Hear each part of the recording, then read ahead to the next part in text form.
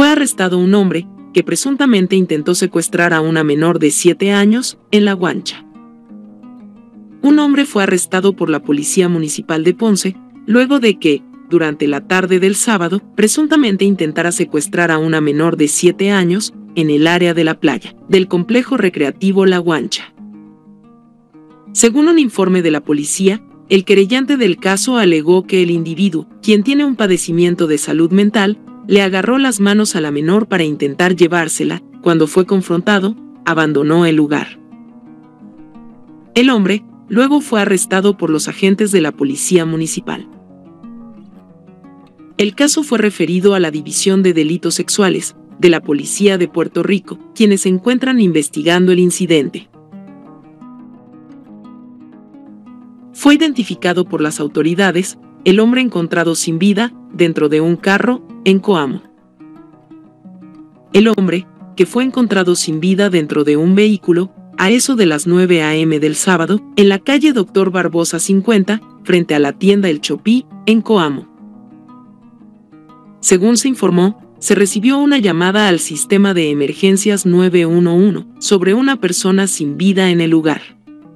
Al llegar agentes adscritos al distrito de Coamo, encontraron el cuerpo sin vida de un hombre, quien fue identificado como César Santiago Maldonado, de 62 años de edad, dentro del vehículo Toyota, modelo Yaris, de color rojo y del año 2018.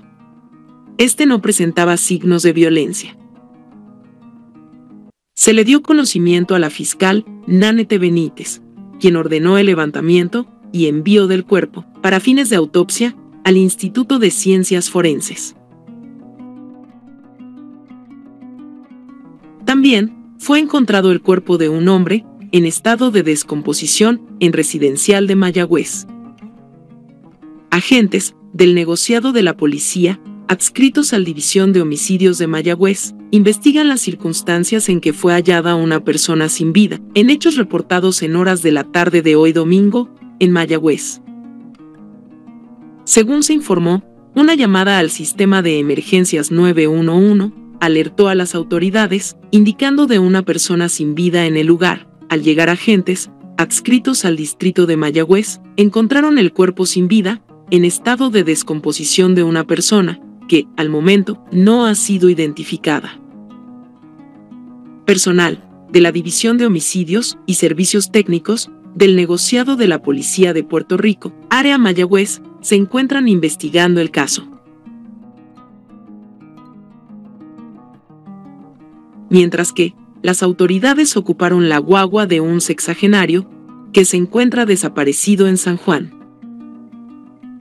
A poco más de una semana de la desaparición de Juan Guillermo Andújar Domacase, las autoridades ocuparon la guagua en la que el hombre de 61 años se fue el último día que fue visto. El vehículo Suzuki, de color blanco, y del 2004, fue ocupado en la calle Guayama, en Hato Rey.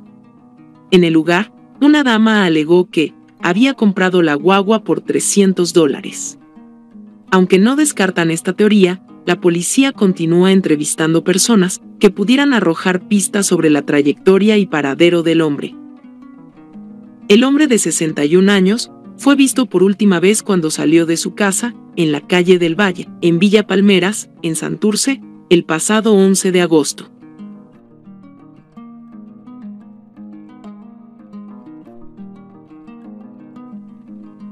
Las autoridades investigan la causa del incendio, que cobró la vida de un hombre en Hato Rey. Las autoridades continúan investigando la causa del incendio, que cobró la vida de José Carlos Santiago González, de 55 años de edad, en su residencia en la barriada Israel, en Hato Rey. Los hechos ocurrieron en su vivienda de madera y zinc, de la calle Laguna, esquina Callejón, de la barriada Israel, en Hato Rey. Una llamada a través del sistema de emergencias 911 alertó a la uniformada sobre una residencia en llamas. Bomberos de San Juan, San José, Río Piedras y la División de Operaciones Especiales lograron extinguir el siniestro, pero, lamentablemente, Santiago González perdió la vida calcinado en el lugar. Una de las hermanas del hombre indicó que, el hombre presuntamente intentó salir de la casa y perdió las llaves. Sin embargo, personal del negociado de bomberos no ha determinado la causa del siniestro. Al momento, indican que el escenario no parece ser uno de un cortocircuito. Además, había un tanque de gas en la cocina, aunque este tampoco causó el incendio.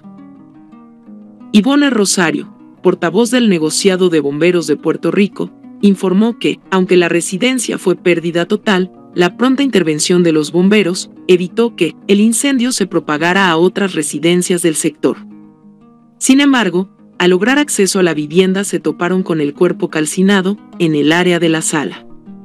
Relacionado a estos hechos, un vehículo Jeep Cherokee, de color rojo, propiedad de la víctima, también se incendió. Por su parte, el jefe de bomberos, Abelardo Pérez García, verificó el hogar e indicó que no era segura. Agentes del Cuerpo de Investigaciones Criminales de San Juan, los inspectores de incendios, del negociado de bomberos y el fiscal, Edmanuel Santiago Quiles, continúan la investigación los hechos.